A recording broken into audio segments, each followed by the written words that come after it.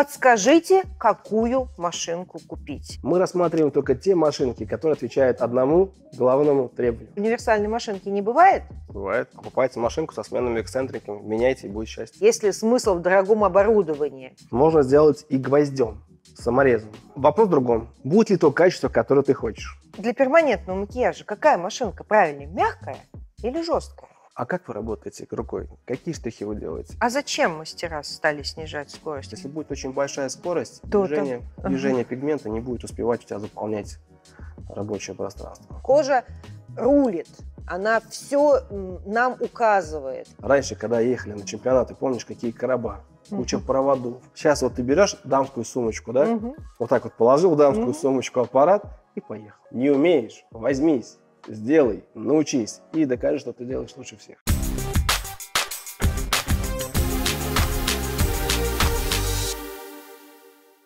Здравствуйте, дорогие друзья! Приветствую вас всех на канале Ханафи.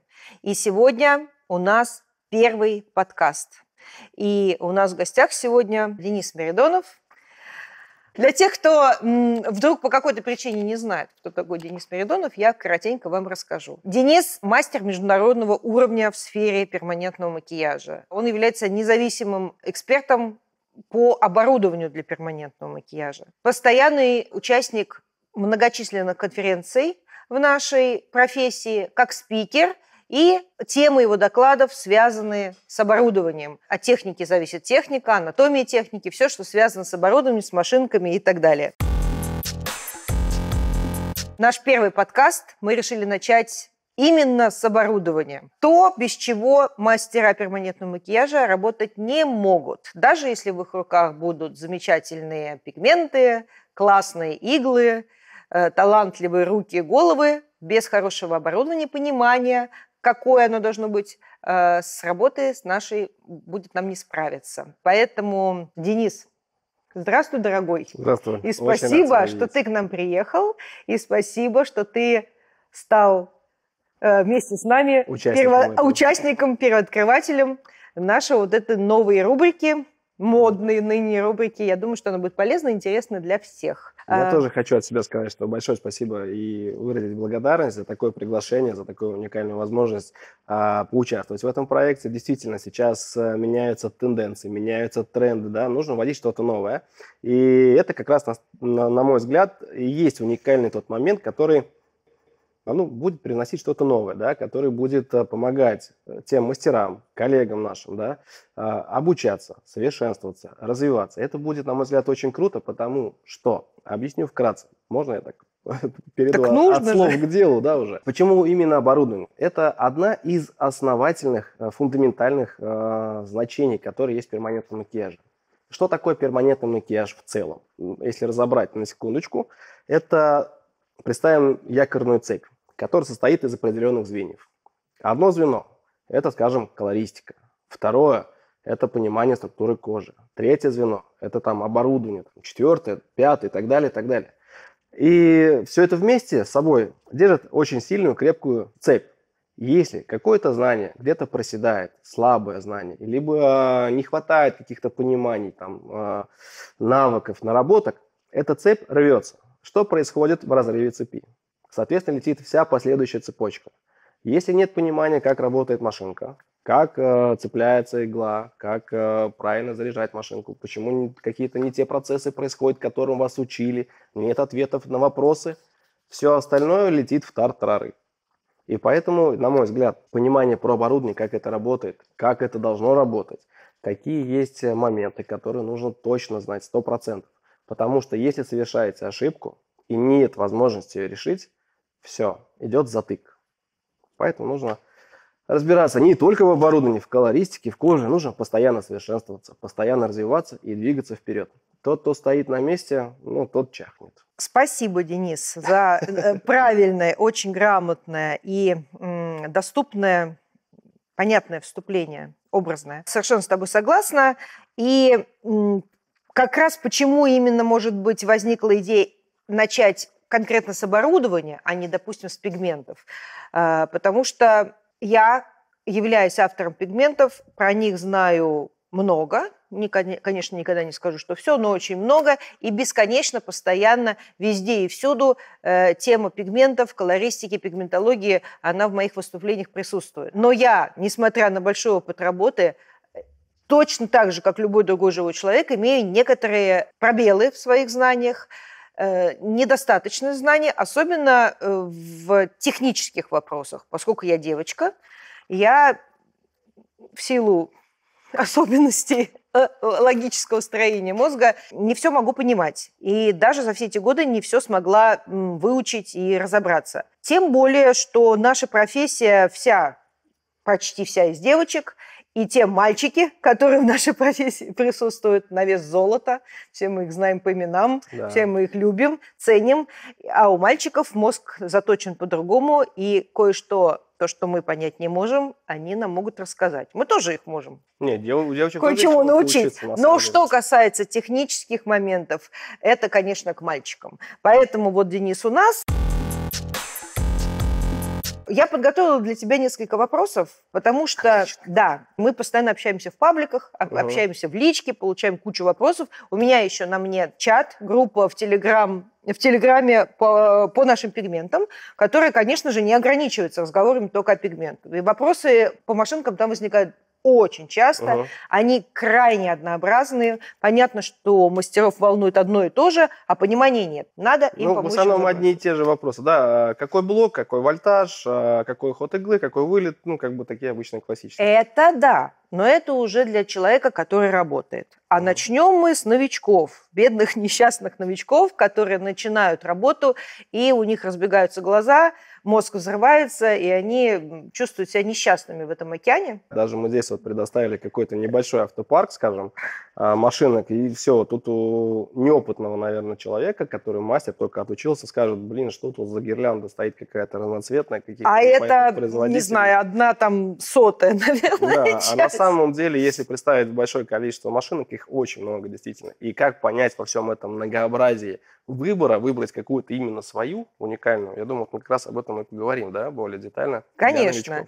Поэтому давай начнем вот с самого первого главного вопроса. Подскажите, какую машинку купить? Я начинающий мастер, у меня нету большого количества финансов, мне нужно прям вот сразу вот купить и быть счастливой. Я считаю, со своей девочковой стороны, что ответа на этот вопрос не существует. Как на него отвечать, я не знаю. Как на него надо ответить? На самом деле он существует. Начнем с легкой предыстории. Да? Все проходят базовые курсы, смотрят на то, чем работает их преподаватель, соответственно, какие зоны они отучились, да, потому что есть полноценный базовый курс, который на все 3 зоны, есть отдельные какие-то курсы только на брови. То есть нужно сначала, это первый вопрос, исходить из основы, полагающих каких-то моментов, которые от чего отталкиваются. И я всегда спрашиваю коллегу, первый вопрос, давай так. Чтобы получить ответ, я задам тебе ряд нескольких вопросов, на которые попрошу у тебя ответ, для того, чтобы более подробно рассказать. Первое. Для чего тебе машинка? Я говорю, если есть блокнот, прям сразу берешь и записываешь. Для чего тебе машинка? То есть для каких целей? Делать брови, делать губы, делать межресничку, растушевку, либо просто для бровей, либо одну прям на все. Хотя и такую можно подобрать. У меня даже в презентации есть уникальная машинка, которую мастер держит. И такой машинкой можно, мне кажется, делать все. Вплоть не забегая вперед, это тоже отдельный вопрос, очень важный. Получается, мы создаем определенный список, на который сами себе отвечаем. То есть без задавания вопроса себе как мастеру, почему именно задавать вопросы себе? У меня свой характер, у меня свои взгляды, у тебя свой характер, у тебя свои взгляды, потребности, и у каждого мастера есть что-то свое. И когда мастер отвечает себе на свой же список своих вопросов, он сужает круг до выбора машинки именно хотя бы до 10, да, к примеру. Он уже понимает, что он хочет выбрать, он понимает, какой бюджет. То есть мы все эти вопросы расписываем. Какой бюджет, какая марка, для каких целей, какие нужны нам дополнительные возможности. Не нужны ли нам эти дополнительные возможности? Если есть дополнительные возможности, которые нужны, мы их прям прописываем. То есть что такое дополнительные возможности? Возможность работать на разных кабелях. Да, то есть это кабели клипкорд, кабели РСА, провода, другими словами, как назовем. Есть возможность смены эксцентриков, да, регулировка жесткости. Ты вот сейчас уже говоришь для более продвинутых людей, а мы с тобой начали с новичков, они вообще этих слов еще не знают, на базе, не понимают. На базе какую-то основную часть они дают. Какую-то машинку берут и хотя бы о ней что-то рассказывают, да. Например, нет регулировки жесткости в машинке. Не в каждой это есть. Хорошо, но хотя бы какие-то понимания, из которых ты знаешь, их нужно выписать. И дальше уже от этого отталкиваться. Бюджет тоже немаловажная часть. У многих там прям... Кто-то говорит, да, до 100 тысяч там. И выбирай. И диапазон широченный. В общем, понятно, с одной стороны. С другой стороны, новичок может сказать, все равно непонятно. Я вам что написала? Вопрос какой? Скажите мне модель. Одну, две или три? Если просто сказать, более-менее надежно, хорошо. То есть самые простые вопросы. Брови, губы, например, делаю. Да, все, бюджет какой? 20 тысяч рублей. Да, допустим. Все, хорошо. Значит, мы берем, можно смело смотреть на сторону китайского рынка. У многих восприятия так, китайский это плохое. Нет, не все плохое. Китайцы, поверьте, иногда делают даже лучше, чем Запады какие-то, Америка и все остальное. Есть, просто надо знать, из чего смотреть. То есть самый дешевый масты, драгонхавки, туда можно смотреть. И можно спокойно выбирать. У них широченная колоссальная линейка, из которой тоже здесь у нас есть. Можно выбрать. Просто нужно определиться с ходом иглы. Давай сейчас, прежде чем мы подойдем к ходу иглы, все-таки немножко общими, без этих терминов, общими еще вопросами займемся. Значит, окей, вопрос по поводу машинки, какую мне купить, все-таки достаточно сложен, потому что, опять-таки, ты предлагаешь написать список, и это, ну да. Хорошо. На что нужно обращать внимание, чтобы купить недорогую, хорошую машинку для бровей? Ход и жесткость. Ход и жесткость. Да, либо хлесткость, другими словами, машинки. Из этого следующий вопрос. Так что же, универсальной машинки не бывает? Бывает. Как же это возможно?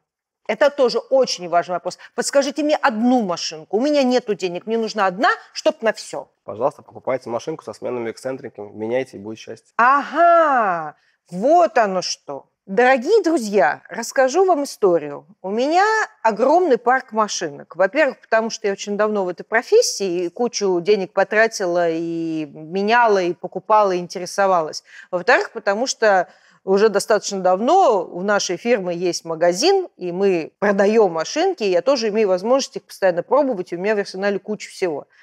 И я все время думала, зачем эти сменные эксцентрики? Если мне нужна машинка с другими качествами, я просто беру машинку с другими качествами, начинаю работать. Теперь до меня наконец дошло, что у которых нет такой возможности, как у меня. Вы можете купить одну машинку со сменными эксцентриками и с регулировкой жесткости и мягкости. Такой, наверное, тоже бывает. Да, тоже есть такая. То есть такой комбайн универсальный, потратить, узнать про него все, потратить от него, наверное, не очень маленькие деньги. Такая машинка, наверное, не может стоить совсем 3 копейки. Нет, дешево она не будет стоить. Вот. Зато она будет у вас одна и будет все это делать. О, круто. Да. Каждая машинка, их на самом деле много. То есть я их протестировал с момента своей работы, знаешь, уже, наверное, порядка, свыше, наверное, 2500-3000 тысяч разных машинок. И я знаю, на что смотреть, на что обратить внимание в этой машинке. Стоит ли мне брать ее на тест на кожу, либо уже просто ее не рассматривать. То есть я отсекаю. Просто использовать каждую машинку, да, это очень много лишнего затрата времени. Я не хочу его тратить. Я сразу понимаю, то есть я попробовал, протестировал, я прям беру, вставляю иголочку в машинку, я прям беру на себе на коже. Просто своей иголочкой поработал, а ощущения я понял, все понял, на кожу пошла. Все, пробуем, тестируем. Не зашла, все, машинку убираю, я ее даже рекомендовать никогда не буду. Вот, то есть я вот именно за счет этого анализа на себе, на лад, то есть у меня тоже определенные ступени. Нельзя познать всю специфику, понимание машинки, просто посмотрев и почитав характеристики. Конечно, нельзя. Характеристики можно написать какие угодно. Вольтаж от стальки до стальки, ход от стальки до стальки, например, можно регулировать, либо просто ход такой-то, вылет от стальки до стальки. Все. То есть это, в принципе, все характеристики, которые есть в машинке, описывают от производителя. А дальше уже импровизация дела мастера. Я когда обучаю своих, скажем, учеников, мастеров, коллег, либо преподаю, я всегда им задаю вопрос. И задайте вопрос себе, очень интересный. Вот давай вопрос тебе на засыпку такой. Мы работаем, вроде бы сидим, работаем. Какая у мастера рабочая рука? Левая, конечно. Правильно. А у многих, понимаешь, ты очень быстро отвечаешь, ты анализируешь очень хорошо и все понимаешь. Почему левая, То есть многие, я же вправо держу машинку. Я имею в виду для правшей рабочая рука левая основная. Каждый мастер, когда работает, он включает в работу несколько органов чувств. Зрение, слух и тактильные ощущения. Да, то есть это все собирается, аккумулируется, собирается в голове, грубо говоря, в этом компьютере, который там обрабатывает миллионы этих процессов, которые происходят в данную секунду, и выдает вам на руку.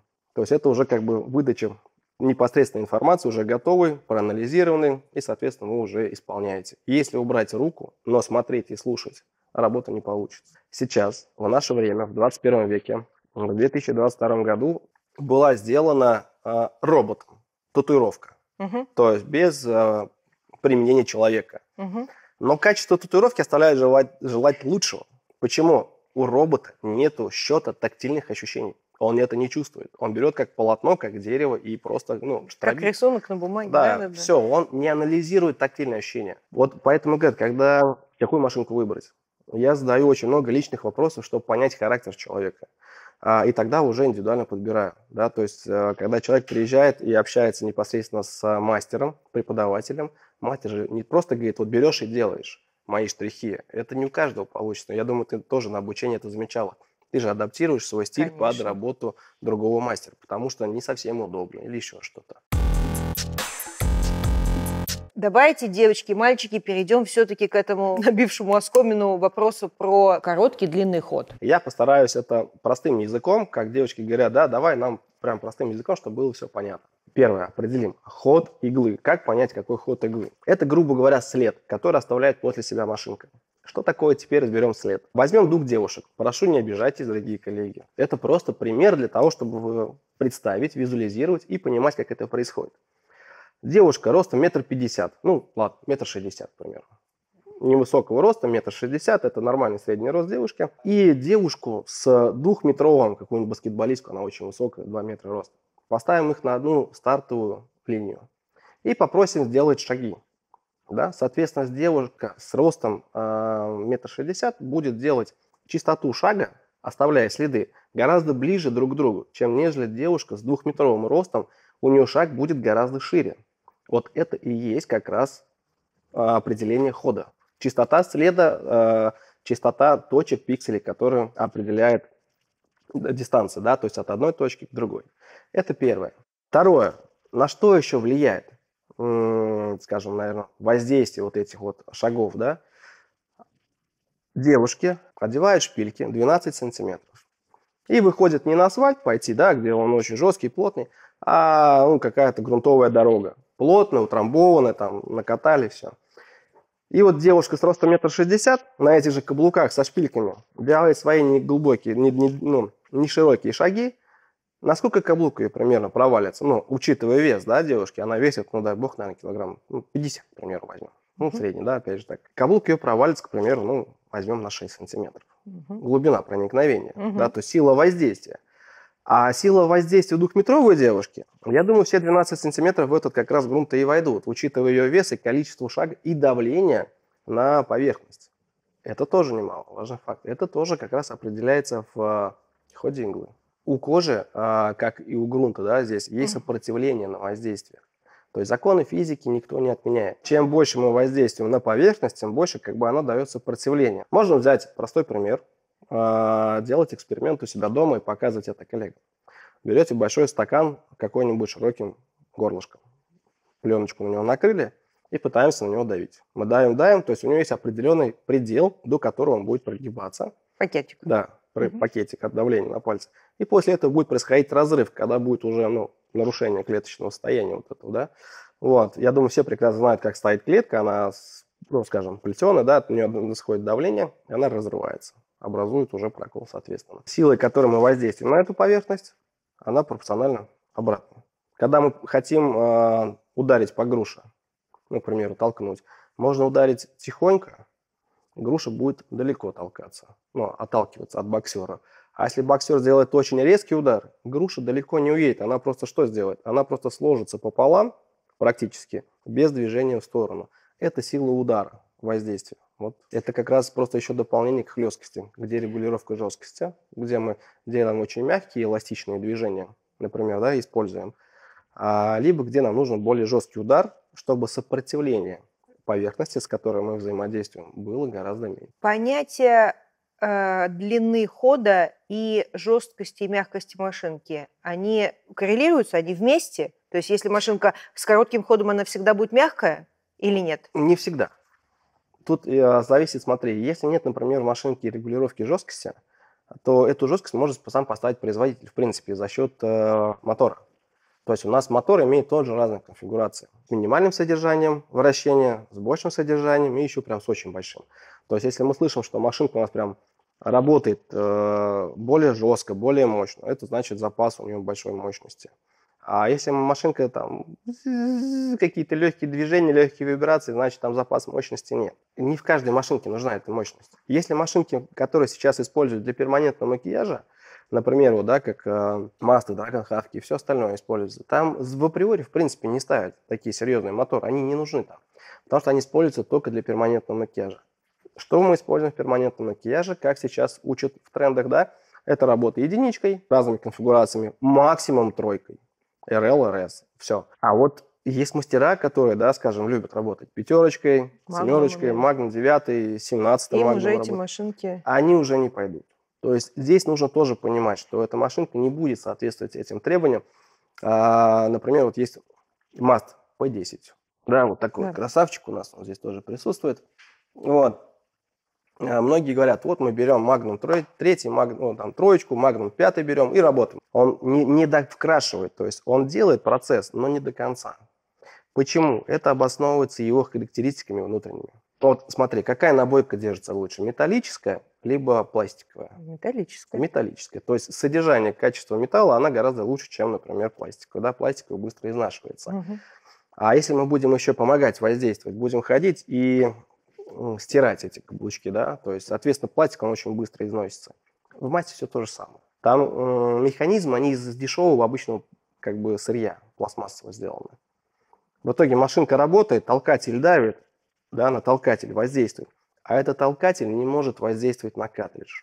То есть на работу с не очень большими иглами на небольшой поверхности этой конфигурации, мощности и всех запчастей хватает вполне на какой-то определенный срок работы, тоже не бесконечный. Да.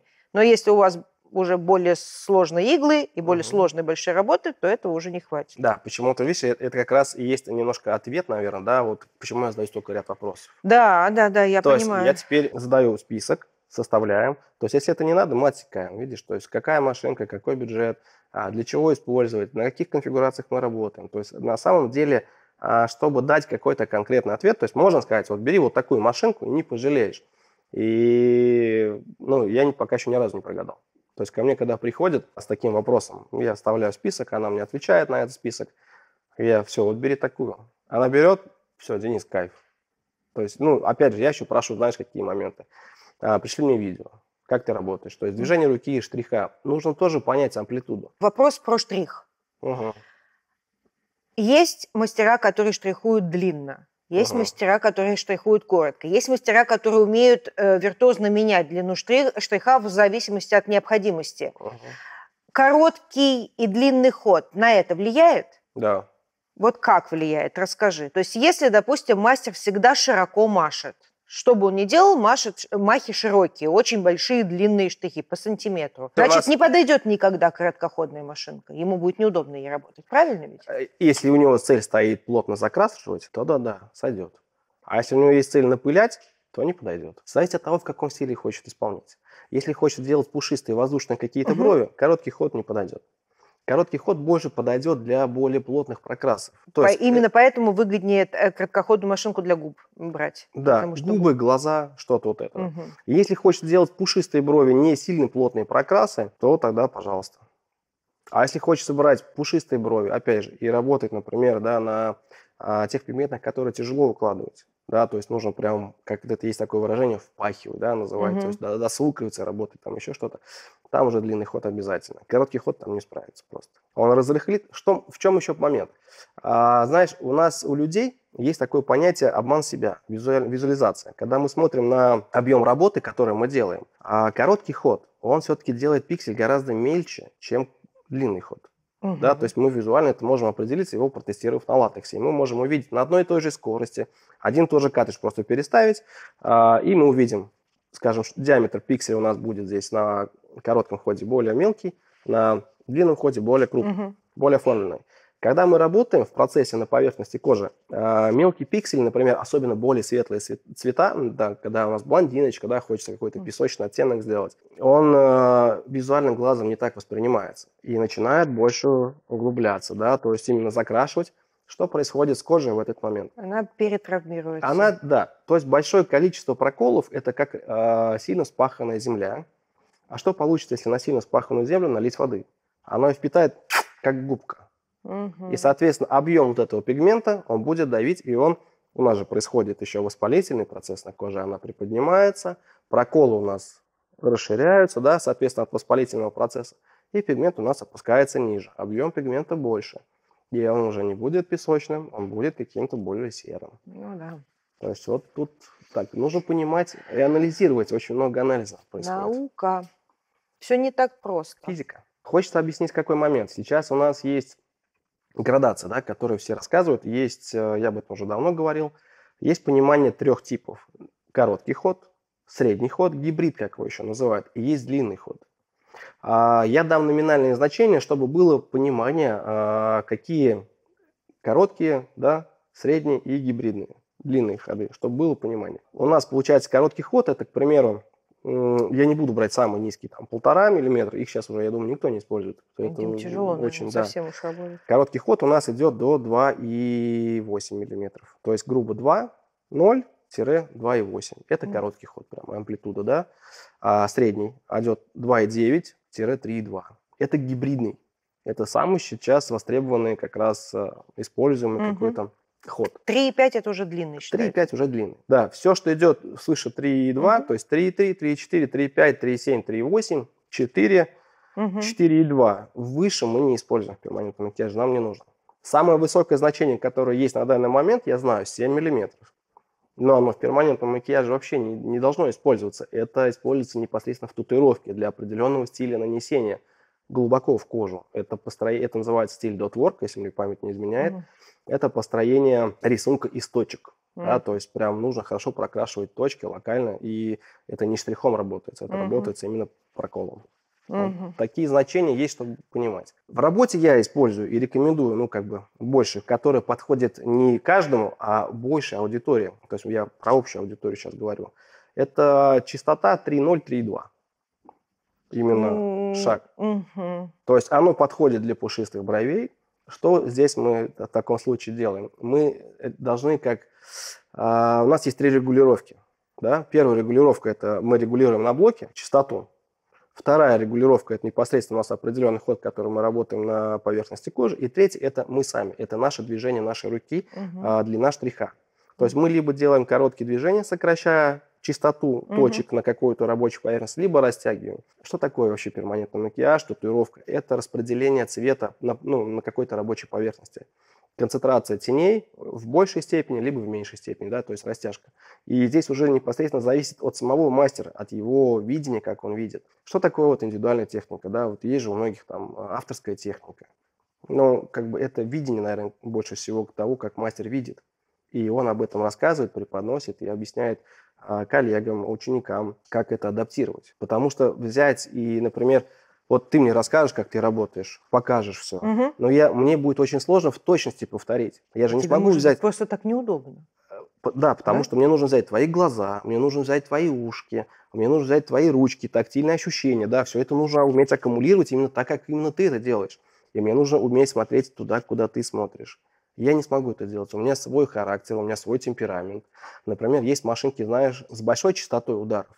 Есть такие, которые прям так работают, как я их называю, тихоходочки. Это не мой темперамент. Я тихоходочками не могу работать. То есть очень долго, методично вот это все выпылять, это не про меня. Я не могу работать какими-то медленными движениями, порхать как бабочка.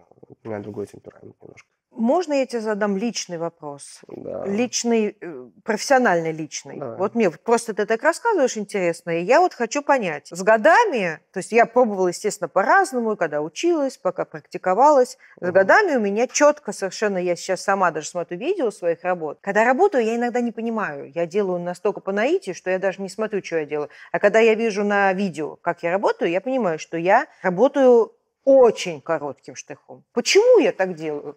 Ты знаешь, Почему мне неудобно длинным штрихом работать? Я тебе могу объяснить. Вот я провожу очень много анализа. Я, наверное, такой человек-анализ, скажем, да. То есть я смотрю, анализирую. То есть я для себя раскладываю, сам себе задаю вопросы, как я уже говорил, и отвечаю на них. Я смотрю, как работает какой-то мастер, да. Вот, например, движения штриха идут. В этой зоне делает короткий штрих, а в этой сюда. Он меняет направление, делает штрих больше, растягивает.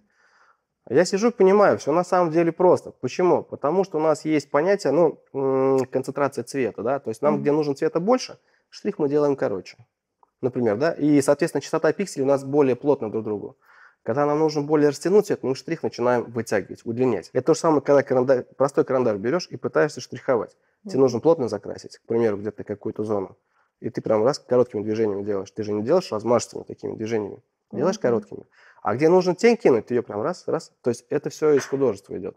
Ты эту тень раскладываешь, раскидываешь, размягчая. То есть меньше давления карандаша на бумагу. Правильно, чтобы он легкую тень давал. Нужно плотнее прокрасить, мы карандашом давим. И когда мы работаем более коротким штрихом, кто-то работает, знаешь, говорят, кругляшками не работают. Работают. И кругляшками сейчас до сих пор работают, делают. Просто это уже... импровизация мастер, это его уникальная особенность. Он умеет этими кругляшками выкладывать такие вообще пируэты классные. Кто-то работает Z-образными движениями, S-образными, да неважно какими, по-любому. Короткие движения, на самом деле, у большинства мастеров, то, что я наблюдаю. А все диапазон сантиметр. А все потом приходят к диапазону там 3-4 миллиметра, это все. Я думаю, что когда мы красим, нам быстрее, проще прокрашивать. Потому что мы же закрываем более светлые участки. И мы закладываем цвет. И мы начинаем, по большой части, от темного к светлому. Все, вот если посмотреть на обучение, например, по бровям, снизу вверх, снизу вверх. Почему? Потому что внизу нам нужно дать тень, это объем, и ее проще растянуть в светлое, чем нежели из светлого собрать в темное. Вот, то есть это просто простое, банальное упражнение. Я еще просто думаю, что это, возможно, связано с тем, что с годами выработалась... Изначально было так научено, слава богу, и с годами выработалась работа очень легкая. Настолько легкая рука, что порой мне тяжело сделать темную бровь. Просто тяжело в силу легкости руки. И, наверное, короткий штрих мне просто позволяет больше пигмента положить в кожу, чтобы что-то осталось. Да. Понятно. Немножечко отвлекусь, скажу то, что давно хотела сказать, потому что этот вопрос меня бесит, потому что я постоянно отвечаю на вопросы в чате мастерам, которые не видят разницы между понятиями ход иглы и вылет иглы. Вот, это, естественно, вам может рассказать и Денис, но я просто знаю, что это такое, и меня это раздражает. Ребят, значит, смотрите, девочки, мальчики, по-простому, по-блондинистому, Денис вам уже объяснил, что ход иглы – это установка заводская, как изобретатель машинки, производитель, сделал ее на заводе, и она движется только с таким ходом. Либо так ходит, либо так ходит. Это вы поменять не можете. То, что мы крутим на машинке туда-сюда и смотрим, насколько носик у нас показывается из картриджа, это называется вылет иглы. Это мы регулируем сами. Это никаким образом никак не связано с глубиной проникновения иглы в кожу. Очень многие мастера, начинающие, думают, что чем больше у них вылет, тем глубже они будут работать в коже. Нет, очень многие и пренебрегают вот этим правилом. У нас вылет иглы из дюзы не должен превышать ход иглы. То есть, если у нас, например, с вами ход иглы 3 или 3,2 возьмем миллиметра, у нас кто-то любит работать на длинном вылете, как очень длинным, точно заточенным карандашом. Нельзя делать вылет иглы 4 миллиметра, либо 3,6 миллиметров. Если ни ты в коем работаешь, случае. Да. Почему? Есть принцип сразу сухой иглы. Здесь мы вернемся к истокам проникновения и попадания пигмента в кожу. Ты знаешь, у меня был такой один момент на одном из конгрессов, я удивился даже первым. Мне было интересно просто задать среди аудитории. Расскажите мне, пожалуйста, вот я прям со сцены говорю, как попадает пигмент в кожу? И мне начинается, там, знаешь, вот эта куча предположений, там, на кончике иглы. Я говорю, на кончике иглы. Думаю, интересное, конечно, мнение. Я такой, говорю, ну давайте посмотрим. Вот такой, знаешь, пример, берем картридж. Я на кончике иглы. Достаем картридж. Смотрим. Это же какое количество нужно равшанов с джамшутами сюда посадить, чтобы они отсюда из кончика иглы попадали, закидывали там лопатками пигмент в кожу. То есть элементарное понимание, как раз же это относится тоже к работе оборудования. Это же оборудование, которое помогает и позволяет правильно вносить пигмент. Вот. На самом деле все просто, и называется все это одним словом. Вот. Но процессов происходит большое количество, множество там. Вот. И ошибки вот этих линеек, которые происходят в этом процессе, они тоже отвечают за попадание пигмента и за травматизацию кожи. Когда мы были моложе и менее опытные, нам все казалось проще. И Да. обучать проще, и самим себе перманент делать, и вообще все было проще. А чем больше ты обрастаешь знаниями о том, что вот это вот все, что мы сегодня говорим, это одна там 25-я, то и 30-я часть от того, что нужно знать мастеру, все время думаешь, господи, да как же это в 5-дневный курс, это все вместе. Потом начинают мастера жаловаться. Мне ничего не дали на базовом курсе. Ребята, вам все дают на самом деле. там невозможно это все понимать. Нет, после... общие принципы дают, но есть такое понимание еще, понимаешь, впитывание информации. То есть от того, что даже вот, в школе учат, да, ну ты же берешь максимум 30%. В мозг больше не засунется. Ну просто он не примет больше информации. И когда на тебя идет большой поток информации на базовом курсе, что-то интересное было, зацепилось, узнал, запомнилось. А все остальное, оно отсеивается. Хотя оно даже записано где-то, понимаешь? Но оно еще непонятно. Но когда на практике начинаются Начинается вопросы... все, когда пробовать, трогать, вот это все тестировать, и да, приходит уже к решению. Вот эти вот всякие вопросы по поводу крупности пикселя. Кто-то пишет, подайте мне крупный пиксель, как же мне его сделать? Хочу крупный пиксель. Кто-то наоборот говорит, почему у меня на губах крупные пиксели, как мне сделать мельче? Мы это уже все обсудили. Ну, тут можно еще, опять же, да, еще зависит от выбора картриджа. Единичка, тройка, это RL, Это RS. понятно. Но и даже если это единичка, это, естественно, толщина, тоже от этого зависит. Но мы не про иглы сегодня. Про машинки длинноход сделает более крупный пиксель. Да. Мы уже это обсудили. Да. То есть вам, если нужно меньше заметные пиксели, более, крупные скажем, точечки, помадный прокрас. Вот такое вот все, вот, чтобы не было вот этих отдельно видных точек, соответственно, берите короткоходную машинку, да, или гибридную в крайнем случае, не работайте длинными. Это вот все, мне кажется, элементарно. Дальше. Расскажи мне, пожалуйста, про то, в чем я сама, как блондинка, путаюсь.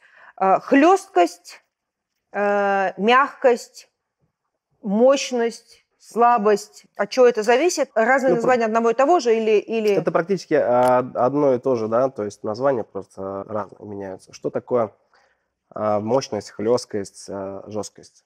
Есть понятие определения мощность мотора. Давай представим так. Вот я думаю, все понимают динамику разгона на автомобилях. То есть мы берем, вот сейчас берешь автомобиль, и у него есть комплектация. Мотор такой, мотор такой, мотор такой, мотор такой. На что это влияет? Динамику разгона, мощность. Да? То есть если мы берем, например, какую-то машину с маленьким объемом, внешне-то она красивая, но она быстро не едет. Может, кому-то это и не надо. Так же, да? А другому нужно важно, чтобы сел, как нажал там педальку газа и полетел там. Вот. Здесь все то же самое. Мощность мотора определяет вот эту хлесткость. Плюс настройки ватты и вольты. Вот, да, скажем, мощность 11-ваттного мотора. У них же тоже есть номинальное значение. 11 ватт, 9 ватт, 6 ватт, 4 ватта. И оно как раз отвечает за мощность, вот за эту хлесткость. Плюс, если воздействие еще есть промежуточный момент, когда у нас, скажем, трансмиссия взаимодействует своим давлением, напряжением на картридж, между ними есть такая регулируемая штука, называемая жесткость, которая отрегулируется на более мягкий удар, либо на хлесткий. Что такое мягкий хлесткий удар? Да, вот что. Это, скажем, механизм. Когда мы его сжимаем, это мы стягиваем пружинку. Да? То есть и у нас вот такая промежуточная часть, она становится монолитной, жесткая. Соответственно, толкатель через нее очень жестко давит на картридж. Получается, всю силу он передает на картридж. Мягкость – это когда мы расслабляем, пружинка у нас растягивается. И пока он... И пока этот, да, толкает, вот, то есть, грубо говоря, как бы средняя, да, какая-то деталь. Когда у нас привод от машинки толкатель толкает на этот механизм, он сжимается, пружинка оказывает давление уже сразу, она же растянута, она оказывает давление на картридж иголочка уже выходит и, получается, доводит его обратно. То есть это получается более мягкий. Для перманентного макияжа какая машинка правильнее, мягкая или жесткая? А как вы работаете рукой? Какие штрихи вы делаете? Жесткие, либо, опять же, плавные? Опять на что вы делаете? На бровях, на губах. И если у вас есть такая возможность у машинки, вы можете регулировать. Но среднее значение, например, вот моя машинка, вскроем и посмотрим. У меня здесь стоит значение hard. То есть буковка S soft – это мягкое значение. Буковка H hard, то есть жесткое. У меня стоит как раз на hard. То есть я просто поставил и не парюсь. Я вот это давление, скажем, жесткость, я могу регулировать зацепом, да, то есть воздействием своей рукой на сопротивление. То есть я это ощущаю. И этот навык, он приобретенный, он выработанный. Все. То есть на самом деле какой-то значимой роли он не несет. Потому что регулировка на самом деле происходит за счет руки. В перманентном макияже жесткость, она не нужна настолько поскольку. У нас нету тех поверхностей, на которых бы требовалась эта хлесткость удара, эта сильная жесткость удара. Но почему мне тогда тяжело работать слишком мягкими машинками? Это твое как бы индивидуальная особенность именно восприятия. Вот скорпион. Смотри, вот моя рука. Она у меня вся в татуировке. На ней было теста, сейчас скажу, там 4 разных машинок. То есть Шайен, Инжекта, Скорпион и Бишоп, по-моему, был. Вот. Самая мягкая машинка, по моим ощущениям как клиента, когда мне делали, это было от Скорпиона. Очень мягкая. А по ощущениям мастера, его отзывы лично в мою сторону, что валит не по-детски, вкрашивает, будь здоров. Это обусловлено ее характеристиками особенностями именно сборки. Да, то есть эластичности работы механизмов, слайдера, да, то есть они с двух сторон идут. То есть это именно, ну, это инженерная на самом деле гениальная, скажем, такая мысль была собрать такую машинку. Она очень мягкая и эластичная. И не но совсем при этом она очень хорошо вот, это как раз вот я хотела. То есть можно так сказать, мягкая, но цепкая. Да. Можно. Да. Вот, значит, я правильно проразила. И очень много людей, я знаю, работало на Скорпионе, сейчас работают. Это я безумно люблю компанию Inks Machine. Они делают шикарные вещи. Первая машинка, которую я от них безумно полюбил. И знаешь, для меня что такое машинка? Это набор качеств. Машинка набор качеств. Если там качества нету каких-то, да, то есть лично себе в автопарке я возьму, например, только для того, чтобы не работать на ней, а обучать, показывать, чтобы ее могли сравнить. Любимая машинка, и она до сих пор остается, это Dragonfly. Это обалденная машинка, которая соответствует всем критериям. У нее регулируется жесткость, у нее есть смена хода иглы. Работает на всех видах картриджей, то есть это акупунктура, тату-игла и картриджная система, да, то есть убирается пружинка. Есть регулировка жесткости, можно регулировать жесткость давления вот этой пружины. Работает на клипкорте, работает на РСА. И плюс на нее есть возможность нацепить беспроводной аккумулятор. На тот момент это была уникальная возможность. От того, что она работает, знаешь, говорит, блин, как трактор тяжелый. Я нормально. Я к этому так и пришел. Я начинал работать с Dragonfly, я и пришел именно в разбор этих аппаратов, на понимание, да, когда у меня был мой базовый курс, да, раз мы о них говорили. Я задаю вопрос, а почему именно эта машинка? Ну, она хорошая. Она вот это может, вот это может. То есть я получил ответ, но мне он показался для меня недостаточным. Я давай копаться, мне интересно. Я свой Dragonfly разбирал, наверное, раз 10. То есть полностью его разбирал, полностью, то есть здесь корпус, здесь мотор, трансмиссия, привод, пружинки, сальнички, там все вот это. Все разобрал, сижу, думаю, блин, как же мне его сейчас собрать-то обратно, инструкции нету. Ну, по порядочку, знаешь, потому что я, когда был в 18-летнем возрасте, это уже давно было, я раскидывал мотор, сам для себя выстраивал, как мне его поэтапно разобрать. И, соответственно, значит, если я сюда начинал выкладывать, значит, мне нужно оттуда начать собирать. Все, я его собрал. И прям лишних деталей не было. Вообще не было. Вот, и никак в том анекдоте это что лишнее оказалось. Нет, я все собрал, я понял, какая деталь, что за что отвечает. Я лично для себя подрегулировал так, когда ко мне приходили, машинку, когда ко мне приходили на обучение мастера. Я включаю Dragonfly, они говорят, ты его включил? Я говорю, да. Он у меня не вибрировал. Он делал легкие вибрации. Он прям очень мягко, эластично работал. Как ты это добился? Я, тем, что разбирал, собирал, понимал, как он работает. Но хотя даже каждый Dragonfly берешь, они тоже все разные. У них какая-то все равно есть разница в работе. Какой-то чуть громче, да, то есть вибрации побольше на корпус, чуть меньше. Идеально 100% собрать машинку одинаково прям, не получится. Берешь даже два одинаковых, там, длина Ксиона. Они все равно, у них есть разница в работе немножко. Ну как же так, если это заводская тема? Это же не handmade, это же завод делает. Это все делается на станках. у станков есть износ. Есть просадка. Вот, грубо говоря, смотри, картриджи, когда мы берем, они же делаются литейным образом, да, льются. Что такое? Это форма, в нее заливается. Когда у нас форма нагревается, она расширяется. Это закон расширения, да, физики. У нас металл расширяется, соответственно, размеры, они убегают. Чуть-чуть убегают. Да, смещаются, скажем. Здесь все то же самое. Делается на станках. Где-то перегрелся, качество сырья немножко другое, понимаешь? То есть соблюдать сырье изначально тоже сложно. Очень сложно. Подшипники, да, там еще что-то. Оно чуть-чуть где-то отличается, все. Немножко, чуть-чуть. То есть я считаю, машинки немножко, да, может быть и грубо сказано, но как бы тоже с характером. У каждой машинки, как у любого человека, есть свой определенный характер. Да, это То есть, если взять вот эти машинки, это каждая как бы личность, которая работает по каким-то своим критериям. Это отвечает за это за это и так далее, и так далее. И вот каждая машинка, когда спрашивают тоже к твоему вопросу, какую машинку подобрать, в руку. Обязательно нужно подобрать в руку. Почему? Потому что у нас есть машинки, которые, например, имеют вот такое толстое основание, да, то есть толстую держательную часть, за что мы держим.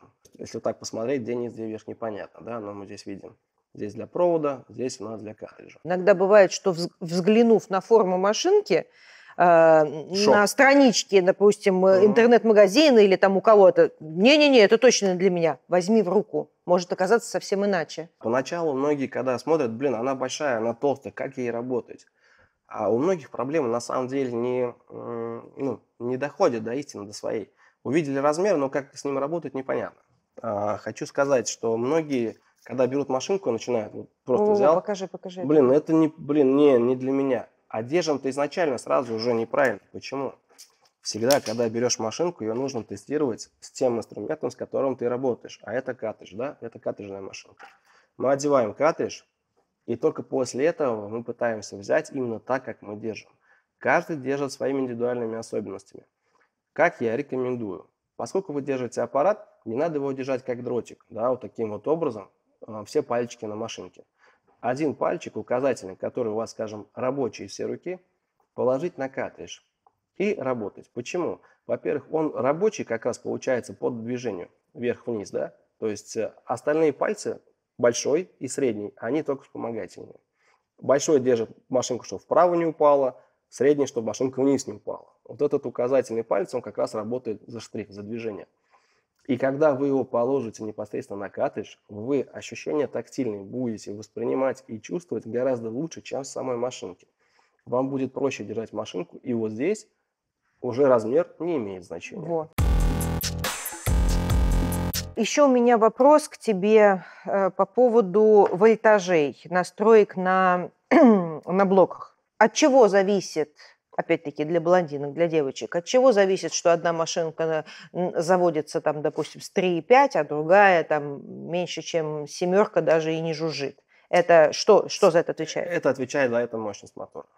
То есть какая мощность мотора? Есть номинальное, да, значение, то есть минимальный порог и максимальный. Рекомендация от производителя. Производитель, например, какой-то машинки, любой, указывает характеристики от 4 до 8, от 6 до 12, да, то есть диапазон, то есть мощность мотора смещается. Если мы работаем ниже номинального значения, которое рекомендует производитель, этим самым идет большая нагрузка на мотор, и, соответственно, мотор выходит из строя. И потом задается вопрос: раньше машинка на 4 запускалась, а сейчас мне, чтобы работать на 4, нужно поднять до 6 и потом спустить. Да. А мотор уже как бы кончился. И он говорит уже: извините, дайте я отдохну. Это для меня... И это сейчас очень много происходит. Почему? Потому что многие мастера внесли свой тренд в работе, да, на более низких скоростях, особенно на губах. Да. И 4, 3,8, а машинки на это они не рассчитаны. Там нужен мотор, который работает на тех мощностях, но при этом имеет силу толкать картридж. Почему? У картриджа тоже большое количество разных значений. Объем, плотность мембраны, да? Вот это жесткая мембрана, не жесткая мембрана. Все же знают определение там. Мягкий толкатель, либо жесткий. А зачем мастера стали снижать скорость? Я сама этой моде долго поддавалась. Потом уже по наитию поняла, что моя рука, низкие обороты просто, я не крашу на них, получается. Здесь, Хотя долго работаю. Когда снижают скорость, тут уже идут определенные движения руки.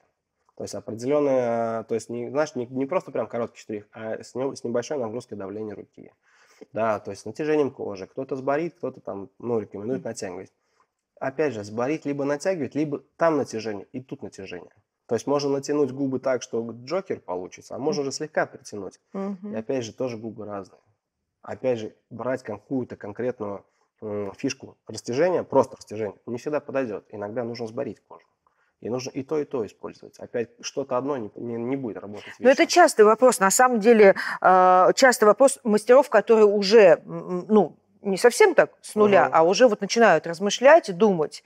Вот они спрашивают, что изменится, для чего я должна снизить скорость? Или наоборот, например, машинка, МАЗ пузатый, первый, да, который был. У него же в инструкции написано, что он от 6 работает. Абсолютно все, и я сама работала на 4-5, до 5 точно. И вроде как мне было хорошо, когда я его заводила на 6, он у меня, по-моему, взлетал в космос, мне было аж страшно. То есть, кроме того, что мы изнашивали двигатель, окей, это я поняла. А для чего мы это делали-то? Почему мы все так делали? Когда тебе говорят, берешь и короткими штрихами прокрашиваешь, либо прям быстрыми. А здесь очень тонко понять именно тактильные ощущения, которые делает мастер. То есть ты же можешь то же самое движение делать, но глубина проникновения и сила зацепа, она не передастся, ее очень сложно передать. Здесь нужно прямо пошагово рассказать, как что ты должен чувствовать, не просто штрих. А там происходит зачастую. Например, первый раз я слышал такое давно, это было, когда для меня это было немножко удивлением, типа вообще без анестезии работать, брови делать, вообще без первички, без вторички. Меня учили с первичкой, вторичкой. Я говорю, а что, можно без этого? Я про себя так, я же не буду выглядеть глуповатым, я так сижу, просто слушаю дальше, анализирую. И начинаю разбираться. И как раз на мастер-классе показывают штрих. То есть определенное положение машинки, определенное положение картриджа там, да, и определенное движение штриха. Я сижу, это зацеп. То есть просто зацеп. Потому что картридж в отрицательном положении как нельзя работать, потому что он наносит травму. Но при этом есть отклонение, что движение руки настолько малозначимое, что игла не успевает переносить травму. Она успевает делать прокол и делает это более жестко. Есть понятие возврат, скажем, у картриджа у нас есть форма дюзы, отверстия. И иголочка ходит по одной траектории по нижней части. Когда иголочка проколола кожу, соответственно, нижняя часть у нас продолжает движение. То есть круг вот этот диаметр, да, у нас есть. У нас иголочка отклоняется, она же в коже еще там делает свои дела, все действия. И всегда мы слышим, когда хруст, да, как его называют, слышишь хруст? Это хруст не только кожи, там кожи не так много слышно, как нежели возвращение вот этой иголочки в дюзу. Вот это вот движение, которое происходит металла пластмассу, мы слышим его. А когда мы переворачиваем картридж и работаем в отрицательном направлении, этого хруста нет. Мы слышим именно звук кожи, разрыв, когда движение очень быстрое. А когда оно не быстрое, оно более плавное и короткое, как раз получается немножко жесткое. То есть получается, как будто, знаешь, ты вот лом втыкаешь просто, а ты его воткнул, не резко дергаешь, а раз и слегка, она уже побольше. То есть пигмента туда, соответственно, попадает тоже побольше. Вот только таким вот объяснением. Поэтому нужна маленькая скорость. Если будет очень большая скорость, движение пигмента не будет успевать у тебя заполнять рабочее пространство. То есть она нужна, маленькая скорость? Если при определенных движениях руки и штриха, да. То есть, когда говорят, вот работать нужно, знаешь же, как у нас объясняют, у нас у картриджа есть вверху ямочка, как ее называем, отверстие. Да. Его нужно держать вверх. Всегда вверх. Нет, не всегда. Я говорю, почему? Потому что если мы работаем, например, на себя, всегда делаем штрих, только оно должно смотреть вверх. Хотим чуть пожестче, мы скажем, вверх это 12 часов, низ 6, соответственно 9 и 3. Хотим работать пожестче, мы переворачиваем либо на 9, либо на 3. И работаем чуть пожестче. У нас стабилизация иголки в дюзе будет не более такая расклябанная, а более собранная, жесткая. То есть диапазон ее колебаний внутри дюзы будет меньше. Соответственно, она будет... Но здесь нужно учитывать движение, скорость движения руки, чтобы не раздирала кожу. Именно подобрать под себя и под ту машинку, на которой вы работаете. Если машинка очень быстрая, а движение не успевает за этой машинкой, неправильно подобранный вольтаж на блоке будет приводить к травме. В этой работе нужно очень много анализировать. Каждая машинка свой характер. Картридж свой характер.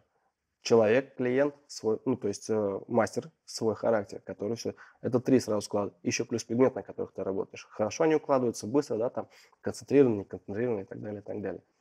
Очень много составляющих. Например, если ты работаешь на каких-то пигментах, как контур, к примеру, да, вот от Юли, то короткоходный, там просто ушатаешься их укладывать. Там нужна хорошая, мощная, хлесткая машинка, действительно с большим запасом. Это вот прям мощная, хлесткая. Вот здесь еще, вот в этой машинке, чем мне нравится, Юля тоже сделала свою машинку, Sting, разрыв. То есть у нее получается, как будто толкаешь постоянно, то есть там есть жесткость такая. У самого мотора, у самого привода еще плюс регулировка жесткости вот это есть. Там можно так влупить по незнанию, прям. А можно, если правильно уметь работать, то хорошо работать, делать качественно. С одной стороны, дорогие друзья, вы, наверное, согласитесь, что информации огромное количество, очень много ответов на вопросы мы сегодня получаем и еще получим. С другой стороны, конечно, волосы дыбом от обилия информации, от того, что не все можно сразу понять, а главное от осознания того, насколько много мелочей и не мелочей, которые влияют на нашу работу. Да. Вы просто представьте, сколько вещей влияют на нашу работу. Когда мы сидим и говорим, что дайте мне волшебный пигмент, у меня все будет получаться. Сколько еще за этим пигментом, даже если он волшебный, сколько, хотя таких не бывает, сколько еще придется всего понять и получить в пользовании, и научиться этим пользоваться для того, чтобы получались волшебные работы. Это можно сравнить, наверное, как с собиранием пазла. Да. У тебя же пазл стоит, то есть вся картина стоит из каких-то кусочков пазла. Если какого-то пазла нет, картинки не будет. Денис, значит, у меня еще есть несколько таких важных вопросов, тоже постоянно, которые задают, и меня они тоже интересуют. Все-таки по поводу цена-качество. Все-таки понятно, что ты уже рассказала о том, что там у каждого человека свой бюджет, и он должен там ориентироваться, но мы же часто как отвечаем: уважаемые, если вы пришли в нашу профессию, вы не можете экономить на всем. Вы должны понимать, что это затратная профессия, вы должны потратить какую-то сумму денег на определенные вещи, которые не могут стоить копейки. Но машинки все-таки действительно имеют огромный диапазон, разбег цен. Да. И если вот там много лет назад, когда, там, не знаю сколько, лет уже, наверное, 15 назад, когда мы активно бодались по поводу того, что нужно ли платить 7 тысяч евро за лонг-таймлайнер, вот, или можно купить машинку Гуччи, ведро машинок Гуччи, за 3 копейки, да, и менять их там раз в месяц. Что все-таки лучше? Есть ли смысл в дорогом оборудовании?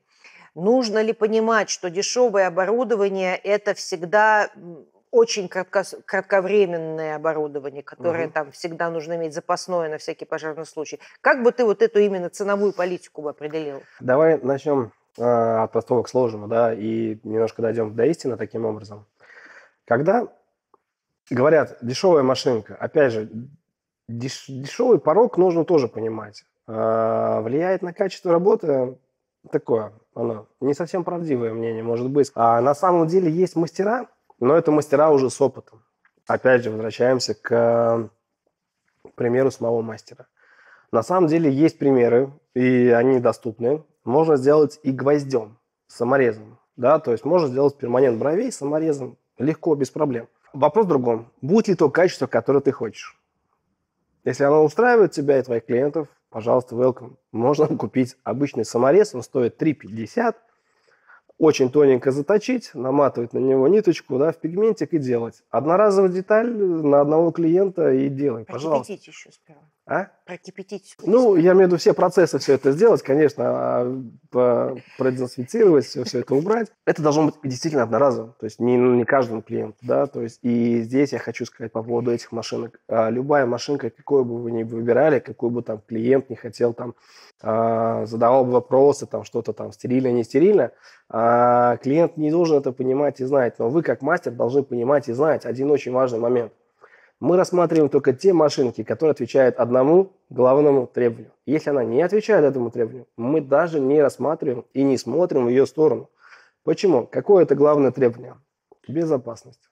Если машинка отвечает этому критерию, что ее можно простерилизовать, можно делать безопасные процедуры и не будет перекрестного заражения, мы их используем. Если не соответствует, мы их не используем. И здесь, если машинка у вас за 3 копейки, грубо говоря, то есть самые дешевые какие-то там куплены на Алиэкспресс и есть умение им управлять, без проблем. Есть мастера, которые берут, покупают, делают. Но здесь есть момент о качестве, то есть именно детали, долговременности работы этой машинки и нагружаемости. Если соблюдаются требования по нагрузке, нету каких-то там превышающих барьеров вот этих номинальных максимальных значений, она прослужит какое-то свое время. Но в запасе должна быть еще одна машинка, в любом случае. Если машинка основная вышла из строя, запасная должна быть. Это экономия бюджета. Но нужно понимать, более бюджетные состоят из более дешевых комплектующих. Они недолговечны. Как мы говорили про каблучочки, металлические либо пластиковые. Можно работать дешевыми, без проблем. Вообще легко. Есть мастера, то есть на базовых курсах предлагают Мастер, хорошие машинки, хорошее начало, для того, чтобы понимать, работать и с чего-то начать. Не у каждого есть сразу 100 тысяч купить хорошую машинку. Легко. Берем и работаем. Мы входим в профессию и потом нарабатываем навык. И уже по своим ощущениям, по своим запросам мы выбираем то, что непосредственно себе нужно. Как выбрать то, что нужно тебе? Очень хорошо использовать тот момент, как у вас есть в магазине. У вас же есть возможность, как в вашем шоуруме, так назову, ничего страшного, это же шоурум в современном стиле. Прийти, есть представленные машинки, которые есть в продаже. Есть возможность их протестировать. Самый классный вариант – это когда вы приходите, трогаете руками, анализируете, задаете, скажем, непосредственно вопросы. Для каких целей могу использовать эту машинку?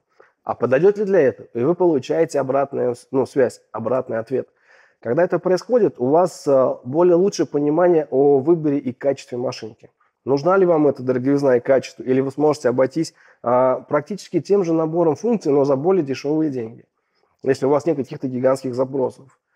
Все, если вам нужна только машинка на губы, короткий ход, работала, чтобы без аккумулятора, без блока, пожалуйста, выбираем какой-то короткоходный аппаратик, берем на него безблочный, который не требует провода дополнительного, не требует педали. Берем аккумуляторный блок, беспроводной, одели, пожалуйста, то есть до конца прямо посадили, чтобы он хорошо держался. Все, включаем и работаем.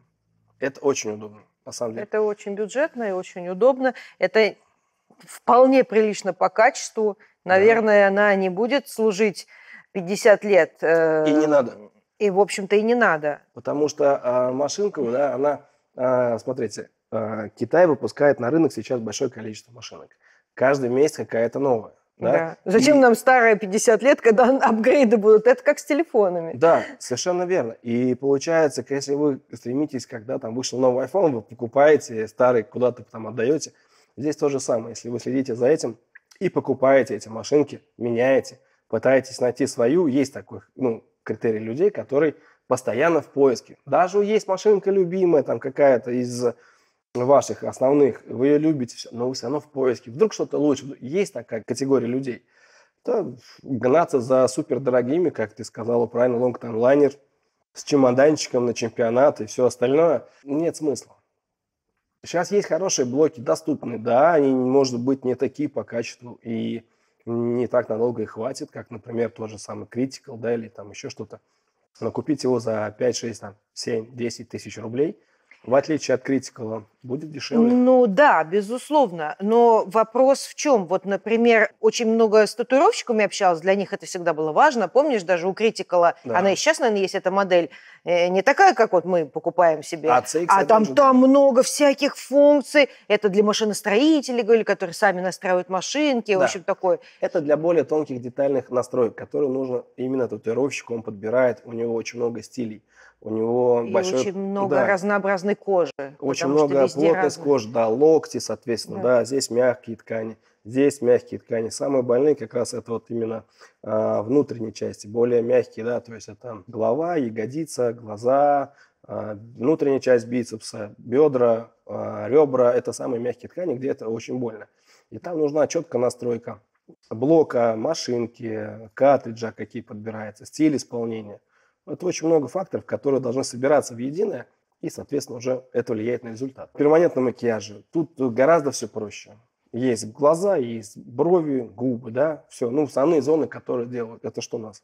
Брови и губы. Самое основное. Глаза не так востребованы, например, ну, в общей массе. У нас же есть как мастера, которые специализируются в более лучшем качестве на глазах. Мастера, которые в более лучшем качестве на губах, на бровях. У каждого из них, если посмотреть, есть свои определенные какие-то значения, по которым они выбирают машинку, по которым выбирают технику, стиль работы и, соответственно, там картриджи, чем работать. Когда они выбирают, если посмотреть, у них у каждого есть свое какое-то определенное значение, которое определяет ту или иную составляющую, которая влияет на результат.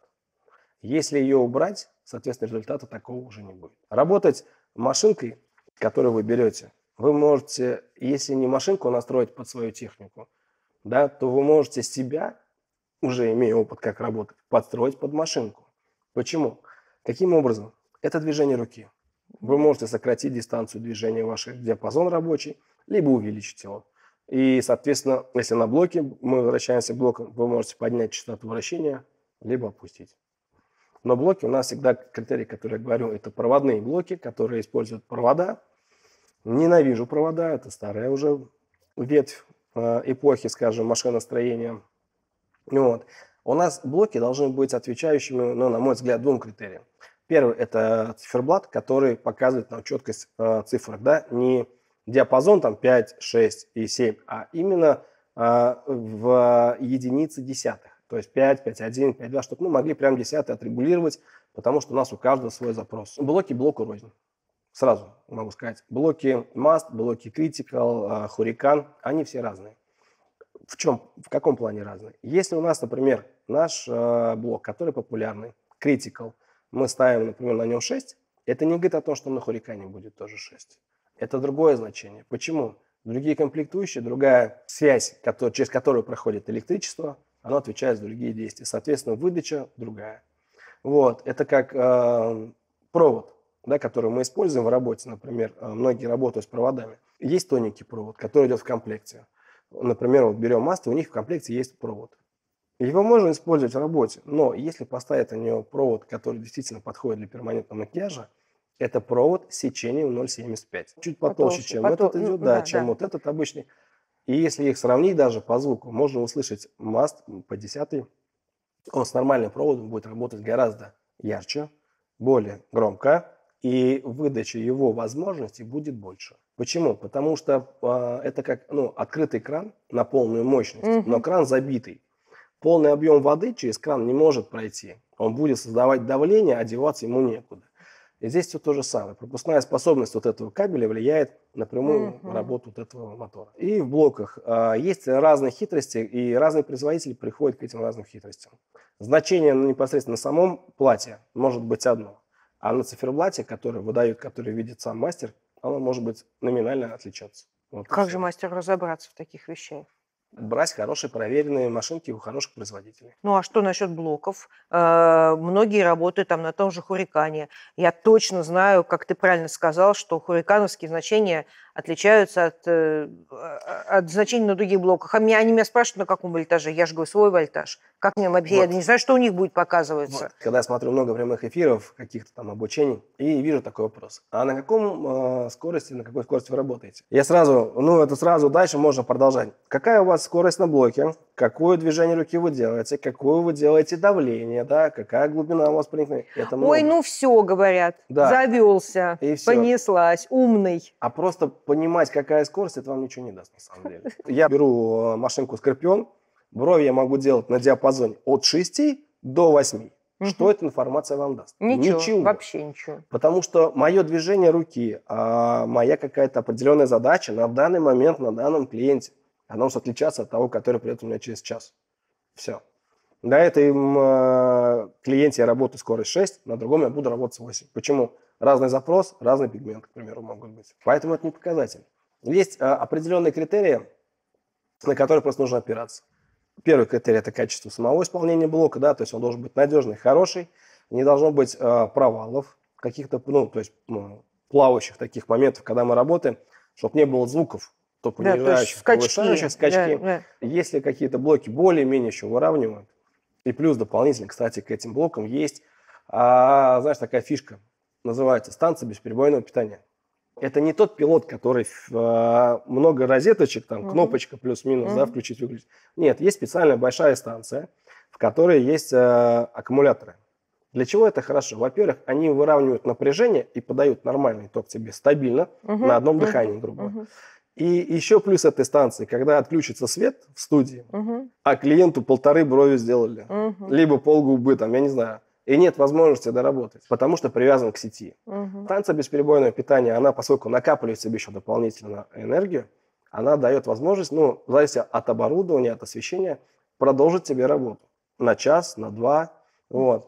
Но сейчас 21 век, очень классно, можно работать даже, в принципе, не подпитываясь ниоткуда. Включил iPhone, включил свет, поближе приподнес, взял тачку без проводов и делаешь, и ничего не надо. Ну вот, кстати, по поводу беспроводных тачек. Это действительно, во-первых, это безумно удобно. Я как-то вот именно из-за того, что наслушала в свое время, что блок – это такая очень важная вещь, он должен быть очень качественный, там, он должен быть мощный, не должно быть там скачков. Я долгое время думала, что вот эти вот все вот ерунда вот эта вся, она совсем ни о чем. Ой, слушай, наверное, будет, говорит, тяжелее. Нет, мешать, тяжелее, это понятно, это самый главный вопрос тяжелее. Но самое главное, я думала, как можно в эту фитюльку внести вот все то, что так мне долго рассказывали про блоки, что там вот все там, блок, это очень важно. Действительно ли они у нас качественные? Вот, потому что я сама вот этой штукой работаю каждый день, я ее обожаю. Очень удобная. Вроде ничего мне не скачет, все хорошо. Да, на ней могут цифры не совпадать с критикалом. Другие немножечко цифры стоят. Вот а как подбирать? Нужно подбирать под свой штрих. Ты примерно уже понимаешь, какую картинку ты выкладываешь. Ну, я просто помню звук машинки. Вот. Смотри, я начинаю просто первое с картинки. Ты видишь. И второе ты определяешь уже на слух. Да, то, что ты слышишь, чуть-чуть громковато. Но прям четко подобрать, вот 100% не попадешь. Это надо электронно замерять показания на блоке и электронно замерять показания с этого мотора, с этим блоком. Это муторно, никто это делать не будет, и это, в принципе, и не надо. Потому что плюс-минус диапазон там отклонения 4,5, оно особой роли не сыграет на результат. Можно где-то чуть побыстрее делать движение руки, либо чуть помедленнее замедлить. Этим самым тоже мы меняем скорость. А блоки вот эти беспроводные, которые встроены в машинку, то есть когда вот 2 в 1? Вот, такая. Насколько это надежно? Или лучше все-таки такие вот? Смотри, надежность, например, в плане надежности. Если мы возьмем вот этот Мастер, новый, современный, да, здесь внутри стоит батарейка, которую можно поменять. В принципе, то есть там есть просто плата, и к этой плате подключается питание в виде батарейки. Там можно поменять батарейку в любом магазине купить. Здесь вот в этом исполнении дорогая машинка, дороже, чем Мастер во много раз. Здесь встроен и блок, и аккумулятор все вместе, да, и здесь нету возможности вот эту деталь поменять сюда батарейку. Если здесь что-то заклинит, только покупать новую. То есть это минус в этом исполнении. То есть, есть и плюсы, и минусы. Например, здесь мы регулируем за счет поворота движения. Например, там есть машинки, сейчас скажу, Cheyenne Unlimited. У него за счет зажатия кнопочек и вращения влево, либо вправо. Мастер тоже такой уже сделал. Да. Есть такая. Там либо идет повышение, либо понижение скорости. А здесь я регулирую за счет, шаг идет по половине, начиная от 5 до 12,5. И шаг идет равноценной половине. 5, 5,5, 6. А тут уже регулирую за счет движения руки. Вот. Где-то есть плюсы, где-то минусы. Кто-то готов мириться с какими-то минусами, кто-то нет. Например, мне вот эта машинка нравится больше, чем Cheyenne. Я не хочу заниматься вот этой методикой. Я поставил и работаю. Вот. Можно. Кому-то, наоборот, нравится. Да? Но там технические характеристики немножко разные. Просто вот эта машинка мне нравится больше, чем Cheyenne. Это лично, опять же, мое мнение, опять лично для себя. Но хорош ли Cheyenne? Да, он хороший. Хорош ли Flux? Да, он хороший. Но есть ряд особенностей. Кто-то там выбирает это, кто-то выбирает это. Но сейчас, согласись, удобно. Раньше, когда ехали на чемпионаты, помнишь, какие короба? Куча проводов. Это между кушетками, что-то там какие-то магистрали проводные, все это там закатывали. Сейчас вот ты берешь дамскую сумочку, да? Вот так вот положил дамскую сумочку, аппарат и поехал. Все, ничего не надо. Взял пару картриджей, пигмент, и все это умещается вот в такую маленькую сумочку, в отличие, вот, например, от такой. Да. Это сейчас очень удобно. И это хорошо, что прогресс у нас двигается вперед, не стоит на месте. Надеюсь, мы, конечно, придем, но тогда мы будем невостребованы, и будет очень жаль, когда оборудование будет делать за мастера, да, все, в принципе. Но когда машина научится чувствовать тактильные ощущения, Нет, тогда мне мы кажется, потеряем. есть какие-то вещи, которые никогда не Есть вещи, станут которые, да, механика автоматизированными. нас не заменит. Она улучшит нам работу, да, безусловно. Мы сможем делать вещи быстрее, проще, но, опять же, только мы их сможем делать. Робот, автоматика это сделать не сможет. Друзья, я надеюсь, что вообще полезно все это было для вас послушать. Мне, например, очень было полезно, хотя я многие вещи вроде бы как бы знаю, но кучу всего прям нового для себя тоже услышала, какие-то подтверждения получила своим знаниям. Вот просто после всего того, что мы сегодня сказали, хочу, чтобы вы поняли, наконец, что нету единых рецептов. Точно так же, как нет единых рецептов в миксовании, да? Да. Если сейчас еще чуть-чуть про пигменты поговорить. Невозможно, настолько творческая работа, кроме просто самого творчества, плюс особенности кожи, особенности типажа, особенности того-сего. И скажите мне вот в одну душу, сколько капель этого, сколько капель этого. Ну, невозможно это сказать. Так и тут. Посмотрите, сколько стоит на столе, а сколько еще на столе не стоит. Ну, как мы вам скажем с Денисом, вот, бери вот эту, она самая лучшая. И будет отвечать всем требованиям, да. и причем каждому мастеру. Учитесь понимать свою руку, учитесь понимать свой стиль работы. Выработайте сперва этот стиль, а потом научитесь его понимать, и вы будете знать. Ты знаешь, это самый простой пример. Почему мы все, вот каждый мастер, каждый человек, не ходим в одинаковой одежде? Почему ты вот в определенные какие-то одеваешься стили, цвета? Ты выбираешь определенные марки, определенные какие-то. Здесь все то же самое. У каждого человека, у каждого мастера есть свои потребности. Он видит эту ситуацию вот именно так. И он ищет какие-то вещи вспомогательные, которые помогут ему реализовать вот этот результат, который он хочет получать. Если, например, к вам приходит клиент, да, и вы работаете там определенной машинкой, пигментами. Это вот, знаешь, часто, когда вот ко мне, вот я же работаю вашими пигментами, получается, делаю, например, линейка у вас есть для Ольги, вы делали, написано глазные, типа для глаз, ну, это растушевка для глаз. И ко мне как приезжают мастера, слушай, а как ты ими работаешь на бровях? Я в смысле? Говорю, на изи, беру и делаю. Но они же для глаз. Я, слушай, ну написали для глаз, да, потому что линейка была разработана для Ольги, для Костенецкой. Ольга работает в основном на глазах. И надо понимать, что здесь для растушевки на глазах, а не для закрашивания межресничного пространства. Ну, логично. Это же для растушевки. А на бровях мы что делаем? Растушевываем. Ну и все, берешь и растушевываешь. Написать можно одно, но использовать этот рецепт можно, в принципе, мы сами загоняем себя в определенные рамки. Зачем это делать? Вы же начинаете прогрессировать, когда этих рамки либо раздвинуты, а вообще прогресс идет, когда этих рамок вообще в принципе нет. Это заставляет двигаться, что-то придумывать новое. Четких пропорций по колористике, опять же, тоже нет. Потому что говорить про цвет, там, про всякие законы этого, их очень много. Это будут споры до бесконечности. Я не знаю, сколько нужно выпить количество спиртного, съесть мясного еды, чтобы дойти до истины. Не получится. Почему? Вот Оля видит, например, по-своему какой-то там сюда, я хочу цвет такой, потому что в таком степени работы. Я, например, я взял другую колористику, да, там, например, этого капелек бы я добавил больше. Почему? Я жестче работаю, мне нужно больше красного, например, да, либо я более поверхностно работаю, мне нужно больше желтого, там, на основе чего все это делать. И сказать, вот что тебе нужно сделать вот так и вот так. Хорошо, 10 мастеров спросили, задали вопрос. Какой рецепт? Пожалуйста, ребят, вот рецепт.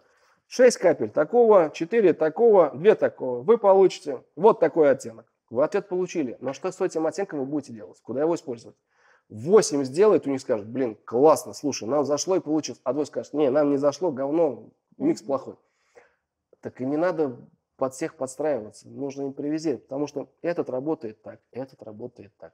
А самое главное, что нужно помнить, что кожа настолько сильно влияет на всю нашу работу во всех областях, начиная от пигментов, продолжая подбором иглы для кожи, подбором оборудования. Кожа рулит. Она все нам указывает. И если мы не угадали кожу, то мы во многих остальных моментах тоже провалимся.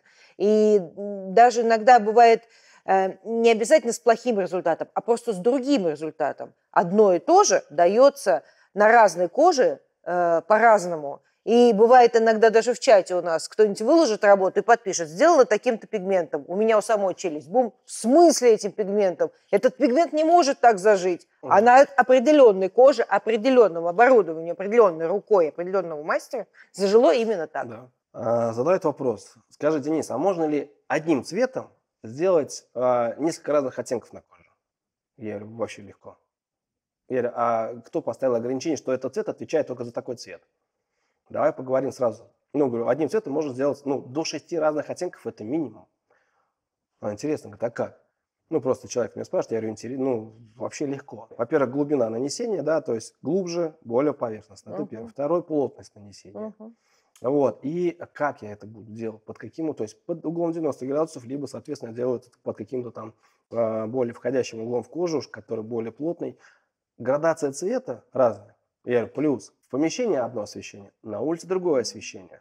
А в помещении с какой-то подсветкой воздействие лучей света на непосредственно кожу, они будут по-другому. И говорю, поэтому от плотности концентрации цвета, который выкладывает мастер, можно взять красный, грубо говоря, то есть прям на основе красного с большим содержанием, и уложить его так правильно, что он заживет коричневым. А можно сделать так, что он заживет прям, морковным. Да, то есть от того, что неумение работать с машинкой, с картриджем и с непосредственно самим пигментом из кожи.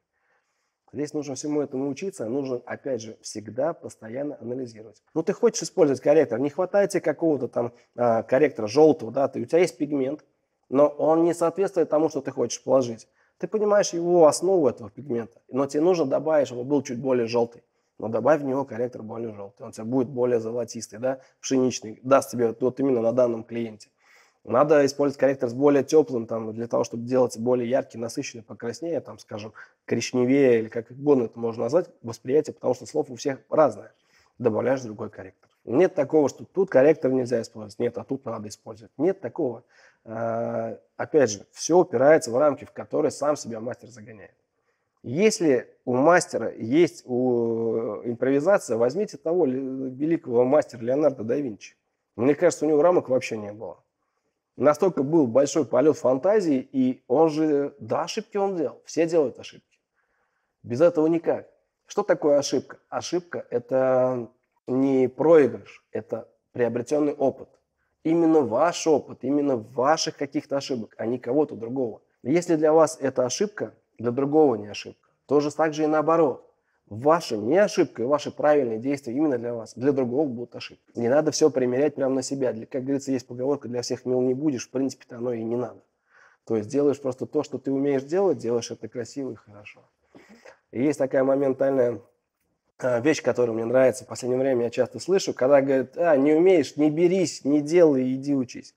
Не умеешь, возьмись. Сделай, научись и докажи, что ты делаешь лучше всех. Единственное, что помни, что мы работаем с кожей живого человека, особенно если еще добавить, что это живые женщины. Имеющие возмущение. И они все имеют, свою собственную жизнь, счастье и несчастье от плохого татуажа. Поэтому обязательно учась, помните о том, что мы работаем с живыми людьми, постарайтесь все-таки как-то обучиться вне моментов испорченной кожи. У всех свои скелеты в шкафу, у всех есть свои ошибки, и, безусловно, без ошибок не получится, как Денис правильно сказал, не получится набрать тот опыт и умения, но старайтесь, чтобы меньше людей страдало от этого, потому что мы реально с этим связаны. Если ты неудачливый визажист, у тебя не получается нифига рисовать красивые брови и стрелки, ты взял это и стер все, да? В нашей ситуации это невозможно, поэтому думаем, стараемся, учимся. Я надеюсь, что вам было полезно сегодня с нами поболтать. И я очень рада, что наш первый подкаст был с таким мудрым мужчиной. Кто, как не мудрый мужчина, может направить нас, глупых девочек, в правильное русло, безо всяких гендерных. Я женщин люблю. Мы классные, мы, может, во многих вещах лучше. Никуда. Вот. Но сегодняшний эфир был очень полезным. И надеюсь, что вы будете не просто его смотреть, а и рекомендовать своим друзьям и коллегам его посмотреть, потому что вроде как я очень боялась, что какую-нибудь воду нальем или непонятного что-то скажем. По-моему, все получилось хорошо. Да, надеюсь, все понравилось, было понятно, ясно. Вы подписывайтесь на наш канал и оставляйте комментарии, потому что если у вас будут вопросы, а я не думаю, что по такой теме не может быть вопросов, мы вместе с Денисом будем на них отвечать. И, как говорится, еще больше расширятся ваши какие-то знания. Следите за нашими эфирами, мы будем еще вам очень много интересного показывать. Всем пока!